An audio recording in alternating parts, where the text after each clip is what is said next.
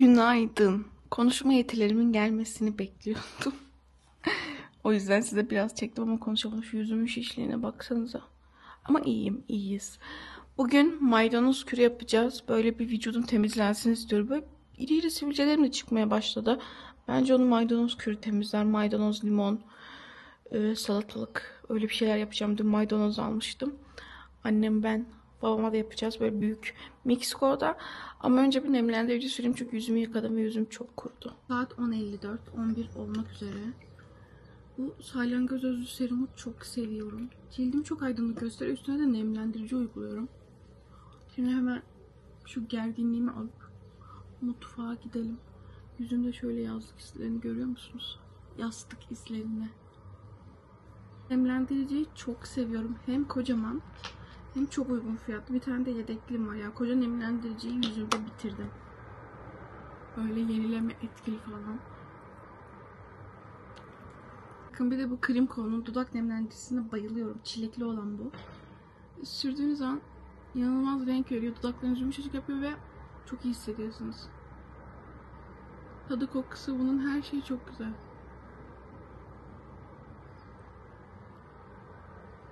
Mis gibi.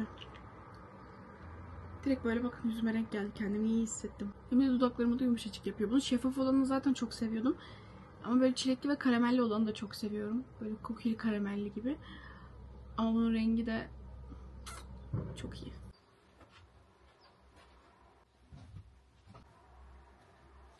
Bakın kargosunu sizle birlikte geçen vlogda açmıştık. Böyle duruyor. Bakın aşklarım, annem şu kadar bir maydanoz yıkamış. Yani tüm hafta maydanoz suyu içeceğim. Maydanoz, limon ve salatalık, böyle kür gibi. Şimdi salatalıkları ama yıkamam lazım. Zaten bana tat verecek olan salatalık. Ben maydanoz ve dereotu hiç sevmem. Yemekte bir tek böyle öldüğünde içebilirim. Bunu seneler önce içmeye çalıştım. Gerçekten çok faydalı ama çok zorlandım. Yani böyle ağzımı burnumu tıkayıp yutacağız. Alo. Merhaba. Malzemelerimi getirdim. Bu Meksiko'da yapacağız. Ya bu da ne güzel bir aletmiş ya. Seneler önce aldık. Her şeye yarıyor. Maşallah, tık da demedi diyormuş. Bu videoda da tık diye gidiyormuş. İçine salatalıklarımızı bir koyalım.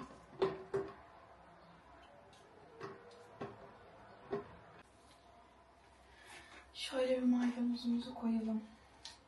Şimdi yarım da limon koyuyoruz. Şimdi suyumu ekledim. Hadi bismillah.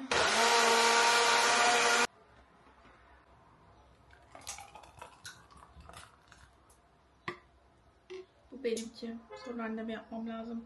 Full maydanoz kokuyor. Bakalım, bismillah.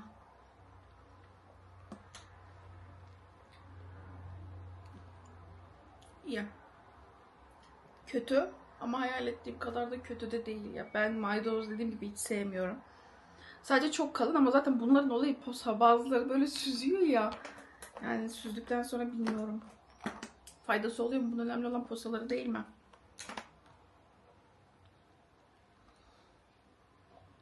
Böyle nefesimi tuta tuta bunu bitireceğim.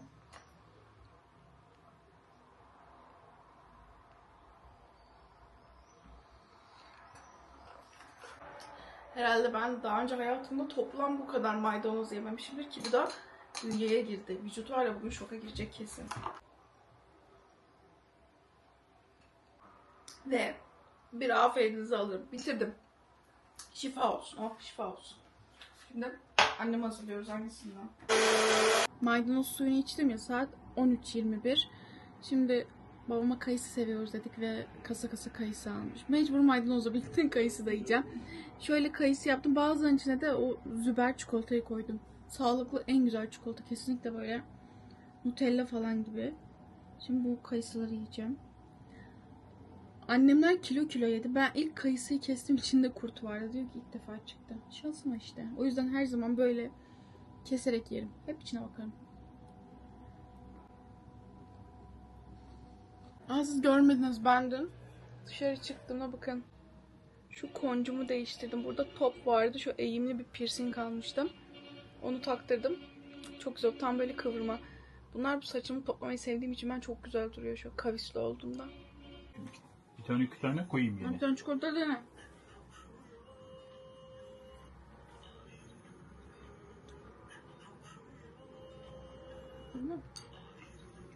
Getireyim bir iki tane. Koyatın mı?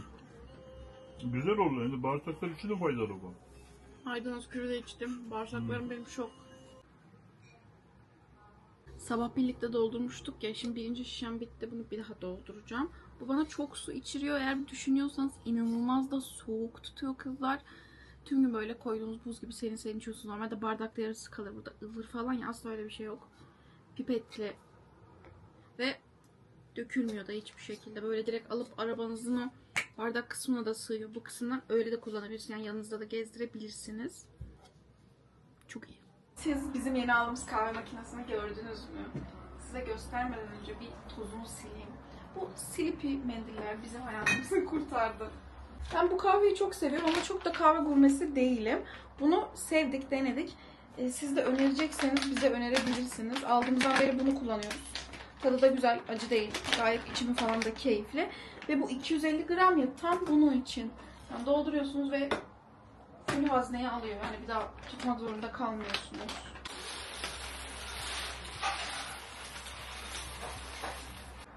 Makineyi açayım. Ben bir shot espresso alıyorum. Şuradan yarım pompa hurma suyu koyacağım. Bu aslında başka şeyden bayacağım ama pompalı ve rahat diye ben aldığım hurma suyunu buraya döküyorum. Yani rengi o yüzden koyuyor.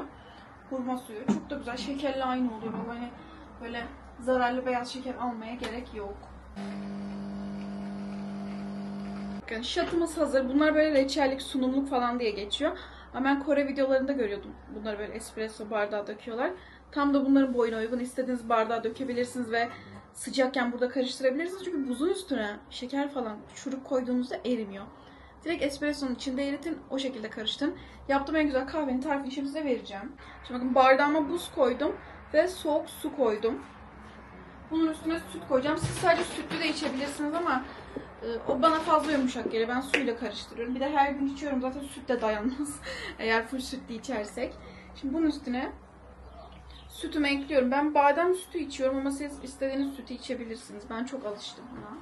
Şimdi burada şurubumuz erisin diye karıştırıyorum. Zaten şu görüntü, her şey, bu bardak benim en sevdiğim bardak. Bakın kendiliğinden böyle pipetli ve cam kapağı var. Mika falan değil, bildiğiniz ağır cam bir bardak. Mis gibi en güzel kahve. Ve pratik. Şimdi ben biber dolması istiyorum. Hatırlıyorsanız geçen vlogda dedim. Çünkü çok seviyorum. Yaz için bence en pratik. Dolapta 1,5 hafta falan da duruyor. Direkt borcamdan çıkarıp soğuk soğuk bir şeylerin yanına yiyorsun. Ama normal pirinçle yapabilirsiniz. Ama tabii ben daha sağlıklı olsun, böyle direkt şekeri yükseltip acıktırmasın diye basmati pirinçli yapıyorum. Böyle bol naneli, limonlu, soğuk soğuk çok güzel oluyor. Şimdi bunu içerken biberi soyalım. Şimdi balkona geldim, biberlerimi aldım. Size biberle ilgili bir şey söyleyeyim mi? Bunu yaptığımdan beri inanılmaz lezzetli. Ben de bunu sosyal medyada görmüştüm. Bakın, biberin arkası böyle üçlü olacak. Bu üçlüler dişiymiş ve küçük olacak. Kabukları ince oluyor. Yani ben eskiden daha iri olsun, daha malzeme alsın diye seçerdim ama bunlar daha ince oluyor. Ve bu arkası üç löp olanlar da çok lezzetli oluyor. Babam bunları seçiyor pazarda. Kimseyi seçtirmiyor. Yani pazarcılar diyor ya ben alayım falan diye. Yok diyor, ben seçeceğim.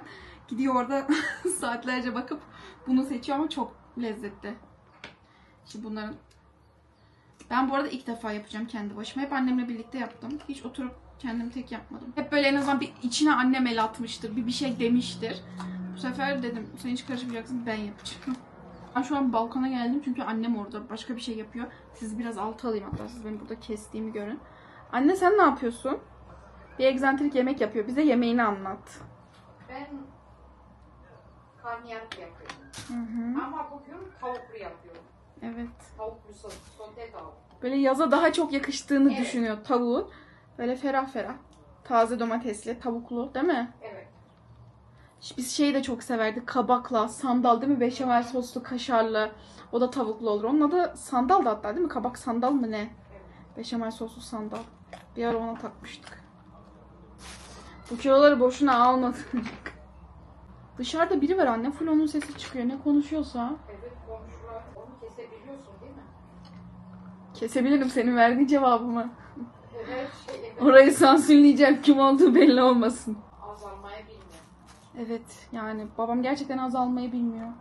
Ya bir şey istiyoruz, kasayla geliyor. Korkuyoruz ki biz bunu sevdik demeye. Öyle bir abartıyor. Bu arada annem de benim bu yaptığım soğuk kahveye kafayı takmış durumda. Var ya, çok güzel oldu, hani su biraz fazla koydum ya, süt az. Şimdi çok güzel oldu. Bazen süt böyle abartılı gelince yani süt içiyormuşsunuz gibi oluyor açıkçası, meyveli. Ama bu çok iyi oldu. Tam ölçüsü. Bir böyle yapın. Sıralamayı da ama böyle yapın. Yoksa zaten 3 malzeme çok da matap bir şey değil ama sıralama önemli. Hani sen küçükken niye süte küsmüştün, onu anlat. Benim annem süt sevmiyor. Onun derdi o. O yüzden o sütlü kahvelerden hep uzak durup Türk kahvesine şey yapıyordu. Evet, anlat. Ya ben kreşteyken memleketimde, o zaman ben de küçüktüm, 4 yaşındaydım ama çok hatırlıyorum. Bir tık bağır. Sanki böyle bana bağırıyormuşsun gibi. İçeriden böyle bana sesleniyormuşsun gibi coşkuyla. Ben küçükken kreşteydim. Ben de çok severdim sıcak süt bisküviyle yemek. Çok severdim. Ondan sonra o seferde biraz fazla sıcaktı ve kaymak olmuştu üstüne ve benim çok midem bulandı. Ve ben o gün bugün kesinlikle ben süt hiç yani düşünemiyorum. Kreşte miydin, arkadaşının evinde miydin? Hayır, kreşteydim. Kreşteydin. Ben de bir gün annem, bunu size daha önce anlatmıştım galiba ama bilmeyenler için, kabak tatlısı yaptı. Kabak tatlısı da bilenler bilir, tahinle çok güzel olur. Tahin, ceviz koyarsın. Ben de her şeyi abartacağım ya yani. 2 dilim kabağın üstüne sen yarım kavanoz tahini dök. Onu yemeye çalıştım. Ben zehirlendim yani, hani. Günlerce sadece ekmek falan yedik. Midem kalkıyor ve midemden sadece tahin tadı geliyor ki tahin ne kadar ağır bir şey. Yani yıllarca böyle 6-7 sene o kokuya bile dayanamadım. Şimdi yavaş yavaş böyle tahin, pekmez falan. O da çok abartmadan yine yemeye başladım yani yıllar sonra. Bakın şöyle hepsini hazırladım. Burada da çöplerimiz var. Şimdi soğanı kesip iç harcını hazırlayacağım. Şimdi soğanı getirdim, soğanı keseceğim. Anne, dün sana bir şey attım ya, onu gördün mü? Evlensem üzülür müsün? Kız soruyor annesine, evlensem üzülür müsün? Annesi de diyor ki evet, üzülürüm çocuğa. Kadın hiçbir şey böyle yapmayı bilmiyor falan ya, yemek. Şu an zeytinyağlı dolma için bu arada iç yapıyorum. Söylemiştim. Bir tane yetiyor anne değil mi soğan? Hay nerede? Dolmaya. Dolmaya. Yok canım. 1 kilo soğan. 1 kilo mu? Ya. Ben de diyorum ki sen orada bir taneyle ne yapıyorsun? Gerçekten anne, 1 kilo kaç soğan ki? Ya çok soğan. 6, 7, 9 soğan olabilir. Gerçekten mi? Evet. Biz en son yaptığımızda o kadar koyduk mu? Evet. Makineden yapaydım o zaman, robottan. Ya o çok sürüyor. Ama 1-2 kere bızlatırsam bir şey olmaz. İstiyorsan yap. Yani Ben ne bileyim, ben 2 falan diye düşündüm. Bir de özellikle de ben çok soğanlı sevdiğim için şişman soğan aldım. Şimdi. Tam dolmalık. Hepsi dolma diye sadece soğan yiyormuşuz. Ben şok.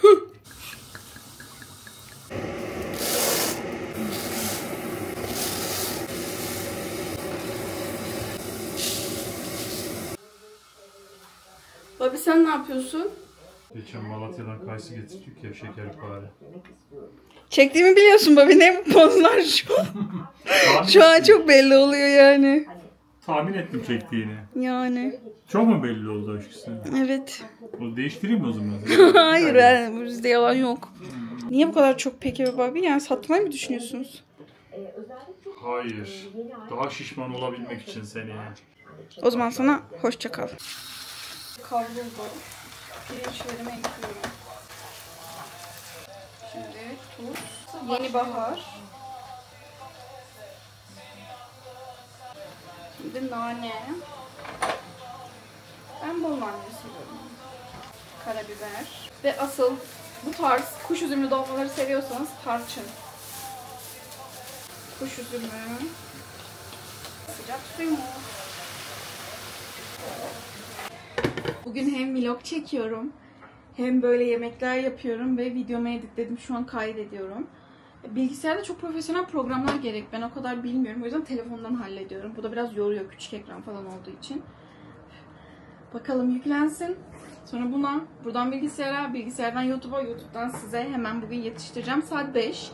Bence tahminen 7'de falan açılır diye düşünüyorum. Biz fırında çok seviyoruz. Tencerede de güzel oluyor. Ama bu zeytinyağlı fırında daha iyi bence.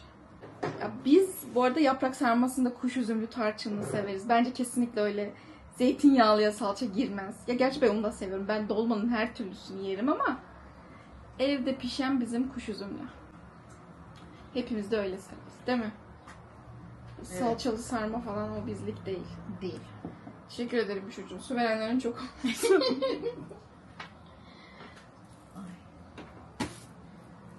Sizin annenizde şey mi? Benimkinin çok değişik bir özelliği var. Karşı apartmanda kimseyi tanımıyor. Ama sadece bir bakışla o evde kim yaşıyor, kim kimle evli, kim kimin çocuğu var, isimlerine kadar biliyor. Anne diyorum nereden öğreniyorsun bu hikayeleri? Biliyorum diyor. Her şeyi biliyor. Ya Allah, ben çok gezgin biri değilim yani. Evet, annem bir ev kuşu. O yüzden bizi de kendine benzetti. Biz de bir ev kuşuyuz. Yani 2 gün üst üste dışarı çıkalım dayak yemiş gibi oluyoruz yorgunluktan.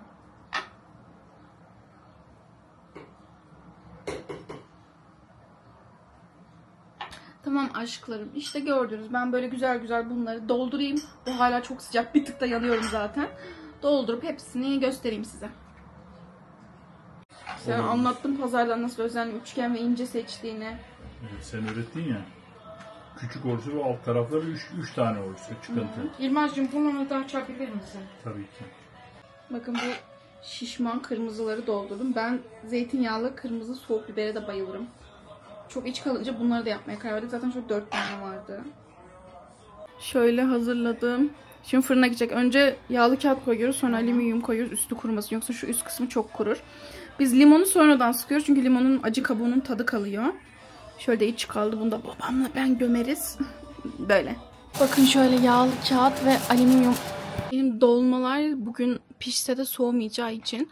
Şöyle bakın küçücük minicik bir kasede kalan iç pilavla ve annemin yaptığı şöyle patlıcan içinde tavuk var. Bunu yiyeceğim. Bir de cacık da yapıyorum. Onu bekleyemedim. Çok acıktım. Saat 6 çeyrek falan oldu. Gayet güzel bir menü. Tabletten bir şey açmayınca ne yediğimi gerçekten anlamıyorum. Şu sıra eski dizilere taktım dedim ya. YouTube'da o yüzden sürekli karşıma yeni diziler çıkıyor. Kalp atışı. Çok böyle doktor bir şey istemediğime karar verdim. Kiraz mevsimi var. Menajeri arada çok tatlı bir diziydi ama çok gıcık erkek karakter, onu istemiyorum. Ben burada oturdum kaldım. Çok yorulmuşum. Çok sıcaktı o balkonda falan sebzelerle uğraşırken. Vlog çekmeye de alışık değilim ya, editle çek falan. Bugün bayağı yoruldum. Ama umarım gerçekten hoşunuza gidiyordur ve gerçekten izlenir. Amin amin. Hepinizi çok seviyorum. Bir sonraki videoda görüşürüz.